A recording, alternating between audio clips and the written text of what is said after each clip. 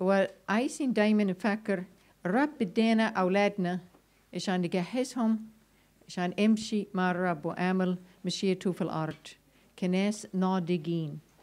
إحنا عايزين نجهز أولادنا للنضج، للإمكانية إن هما يعملوا اللي الرب عايز.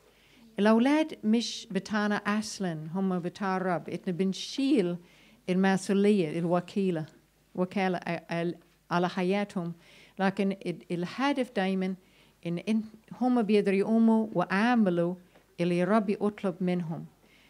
لو أنا بتعمد عليهم إن هما هيشيلوا وهيتعمد علي بعد شوية، لو أنا بحاول أمسك بيهم أنا غلطانة. أنا دي هيعمل تأثير مش جيد علي ولا هيعمل مشكلة معهم. لكن عايز أشوف كذا نقطة اللي إحنا عايزين إدي تعليم ومعونة تدريب في أولادنا فيهم عشان هم ممكن فعلا يكون ناضجين لما هم بينمو، مش ناضجين جسديا بس لكن نفسيا. الأول حاجة إن هم هيعلموا طبعا إزاي يمشوا مزبوط مع الرب. دي أول حاجة، إن الشخص عارف إزاي يسمع صوت الرب والعمل مشيئة الرب، إن هو عارف إن هو موجود عشان يعمل مشيئة الرب على الأرض، وعارف إزاي يخضع للرب، يسمع صوته، إزاي هو يعيش الحياة مسيحية وسط الناس اللي الرب ياخدهم معه، بمعنى الجسد المسيح اللي الرب هتنا فيه. تاني، إزاي هو يتعمد بفلوس. في الإمكانية خصوصا في الغرب يومين دول حد ممكن يشتري كارت بلاستيك ويجيب فلوس على اللي بنقول كريدت، يعني زي سلف. لكن لو شخص يتعلم ازاي هو يعيش على سلف وما عندوش فكرة ازاي هو هيدفع، هو في خطر جدا. مهم قوي ان اولادنا عارفين ازاي يعيش في وسط المحدودية الفلوس اللي معهم، عشان يكون جاهزين هم متجين شوية فلوس ان هم مسؤولين عنه باللحظ بتاعكم. إن الناس جاهزين يشيل المسؤوليات مادي في حياتهم. مثلا ممكن تزود الفلوس اللي بيجي في إيد بنتك في 10 سنين أو 15 سنة 16 سنة، يمكن نقول دي هيكون الفلوس أجل الهدوم بتاعك لمدة 3 شهور اللي جاي أو 6 شهور اللي جاي. يلا نقعد مع بعض ونشوف أنت ممكن تشتري إيه، أنت محتاجة إيه. محتاجة جاكيت، محتاجة لبس للوقت حلوة، لبس لللعب، يعني أنت عندك إيه ومحتاجة إيه، عندك فلوس كفاية أجل كذا كذا، وساعتها تميز إزاي هي تستعمل الفلوس اللي معها. وبلاش تداخل زيادة بعد ما تديت المشورة، ادي فرصة لها تعيش الموضوع. لو هي تستعمل الفلوس غلط وبعد كده تعيط عشان هي ما عنديش فستان جميلة أجل وقت كذا كذا، اتكلمنا في الموضوع وانتي ما سمعش، ما ركزتيش. أنا قلت بلاش تشتري ده بفلوس كتير وما فيش حاجة تاني. هي هتعلم ازاي تظبط الدنيا. دي هيكون درس مهم قوي. حاجة تاني، الشخص مفروض ثالث حاجة مفروض تعرف ازاي تشتغل بإرادة حر تخدم ناس تاني. تعمل ده عشان تجيب فايدة للمجموعة، تعمل حاجة مفيد عشان نشتغل من القلب كامل الرب. دي حاجة مهمة جدا. حاجة رابعة، نشيل مسؤولية أجل مشاعرهم، أفكارهم وفعالهم. هم مسؤولين عن الاتجاه القلب، هم مسؤولين على الأسلوب التفكير اللي هم بيمشوا فيه. هم مسؤولين على قرارهم واللي هم عملوا. بعد كده هم لازم يعلموا ازاي لما هم بيكلموا يقولوا وعد هم هيحققوا. لا، ولما هم بيقول هم هيقابل حد في الساعة 6 هم هيكون موجودين الساعة 6. لما هم بيقولوا أنا هشيل مسؤوليتي هم بيشيلوا مسؤوليتي. بتعتمد على كلمتهم. بعد كده هم عارفين ازاي يكون صديق، شخص اللي حد ممكن يعتمد عليه، شخص اللي بيقدر يشتغل مع ناس تاني في فريق في الأسلوب صح. مفروض بعد كده يعلموا ازاي يخدموا ناس تانيين بتواضع والأسلوب جيد.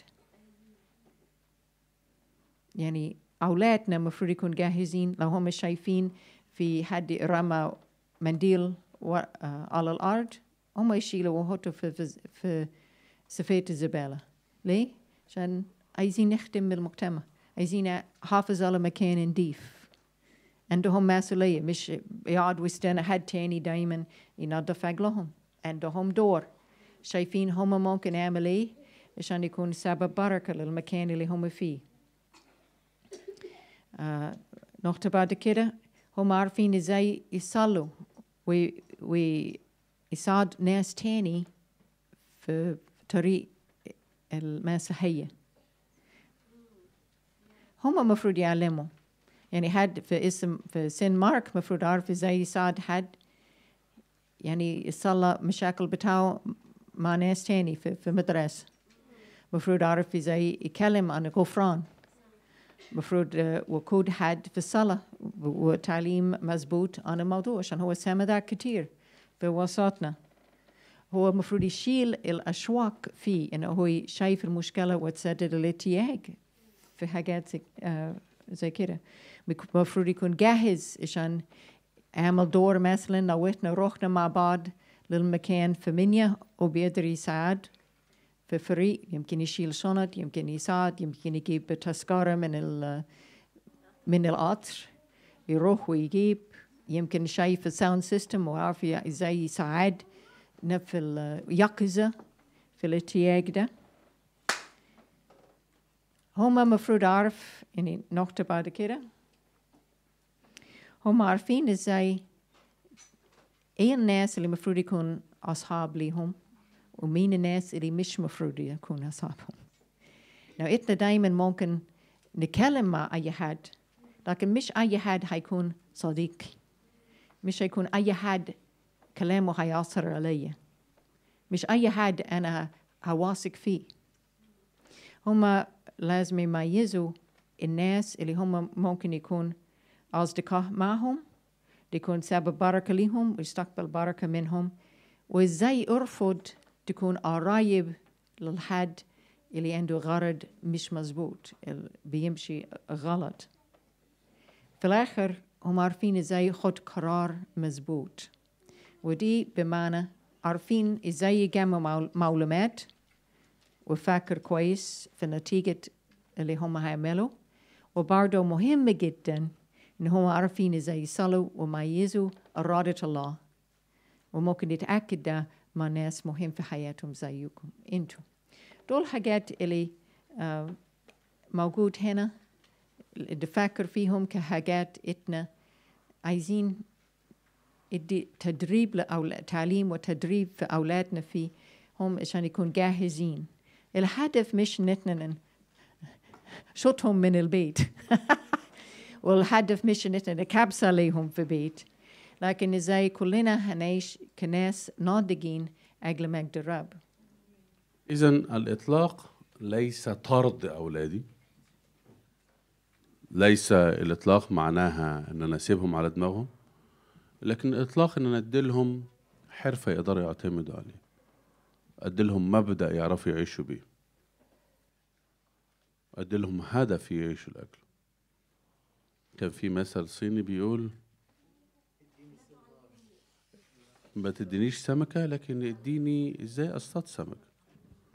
فالاطلاق هنا بمعنى علم اولادك اللي هم ما يعرفوهوش، وده طبعا عاوز حكمة، لانك ما ترغمش اولادك يتعلموا حاجة هي مش فيهم.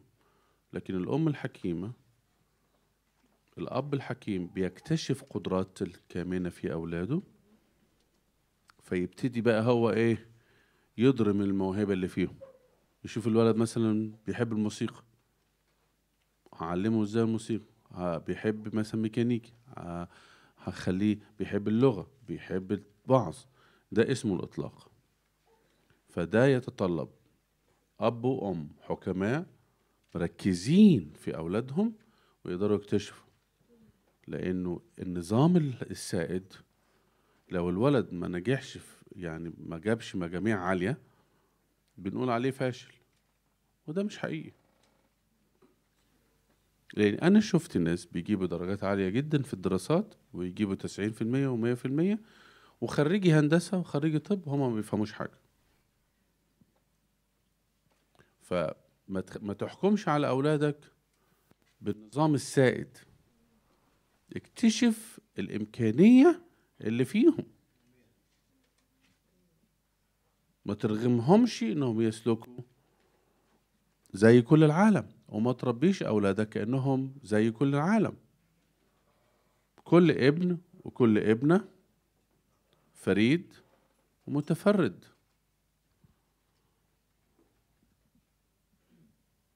ده كلام مهم. ده الإطلاق. فالإطلاق مش معناه أنك تسيبهم ماشيين على دماغهم، لكن الإطلاق معناها تديلهم الأشياء والإمكانيات والتعليم اللي يخليهم يقدروا يعتمدوا على نفسهم. يتعاملوا ازاي في الفلوس، يتعاملوا ازاي في الميزانية، هقولهم تاني، يتعاملوا ازاي انهم في الخدمات الاجتماعية التطوعية، علمهم ازاي يتعففوا، يتحكموا في مشاعرهم، علمهم ازاي ان يكون شخص قد كلمته يعتمد عليه، علمه ازاي ان يكون هو صديقا صدوقا مع نفسه ومع الآخرين، ازاي يخدم، علمه ازاي يخدم، يكون عنده قلب الخادم بتواضع، علمه ان هو يبقى شخص مؤثر بطريقة روحية مظبوطة، علمه ان يكون شخص مصلي يعرف يسمع صوت الرب، يعرف يفهم يترجم كلمة الرب لحياته، ازاي يكون شاهد، علمه ازاي ان هو يكون محل ثقة. في اولاد كده تدي لهم المسؤولية تبقى عارف انها خلاص يبقى متشالة. ليه؟ لان بابا وماما علموهم ده. يمكن حاجة تانية عايزة أزود عليه على الليستة دي، إزاي هما يتعاملوا مع الناس في جنس آخر، إزاي تتعامل مع شخص تاني باحترام، إزاي تكون حذر أو تكون بعيد من الشخص مش مظبوط. عشان في امتحان اللي بيجي لكلنا خصوصا في السن يعني المراهقة وعشرينات ثلاثينات، تتعمل في الأسلوب غلط، وهم هيعرفوا التجربة إيه ونهرب منها إزاي، وإزاي علمه يعمل إيه وقت تجوز ما يقع في تجربة، لما البنت تكبر وصلت من إيد البلوغ، الرب. والولد علمه. ده إطلاق يخلي ابنك يعرف يعيش حياته. لأنه أنا بعرف عيال قد كده ولسه بابا معلمهمش إزاي يعمل إيه لما يكون عنده مشاعر غضب، يعمل إيه لما بيحصل إيه. ده بيقيده عشان يبقى الواد دايما لازق في أمه. أنا قاعد النهارده مع ابن يقول لي لا أنا ما بعرفش أتكلم. قلت له مين علمك إنك أنت ما بتعرفش تتكلم؟ أنا كان عندي مرض. مرض خلص، لأن ربنا بعتك هنا علشان المرض ده بقى في الماضي، خلصت. طب أنا ما عنديش حاجة أقولها. اتعلم تقول إيه. أنت مبسوط إن ده هنا؟ قال لي مبسوط. مبسوط إن أنا صاحبك؟ مبسوط. اتكلم. ده مش الأب اللي يسيبه ده الولد ما بيعرفش يتكلم. مفيش حاجة اسمها ولد ما بيعرفش يتكلم، لكن في حاجة اسمها أب ما عرفش يعلم ابنه الحوار. حتى لو كان مريض نصلي له. فأحيانا احنا ما بناخدش بالنا من احتياجات أولادنا. طيب ده أمر مهم جدا، وده يعتبر درس اسمه الإطلاق.